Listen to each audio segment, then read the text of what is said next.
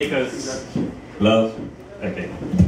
You know, it's like we started this over the summer, right? The Saratoga Village Karaoke. I see we have some new people here. So if you are planning to sing, please put your name down.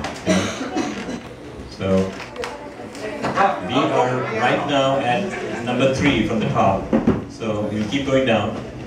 And some magic seems happening. You know, I think Parag and Manisha seems to be disappearing all the time. You know, so some magic keeps happening. But anyway, you know, so essentially the newcomers, you know, if you're planning to sing or if you just want to listen in, you know, whatever, put your name down because what time is it? We'll probably go up till 10:15, 9:30. So we have a good 45 minutes left. So please put your name down.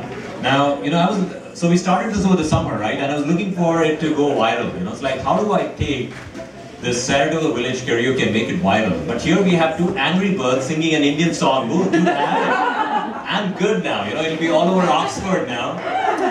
And it'll be incredible. This Saratoga Village Karaoke is going viral. Bob, you're in business here. We are in business. Okay. So again, a round of applause for my buddy Bob here. Ex-IBMer.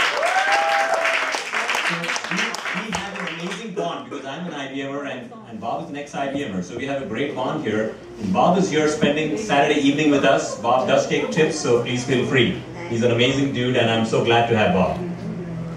This all the gear and the room is donated by the guy that owns La Fondue. He built all of the benches and stuff that you're sitting on, built the stage.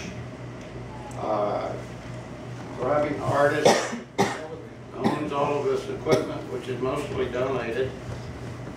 The big thing that they do is they pay the ASCAP fees. Everybody know what ASCAP is?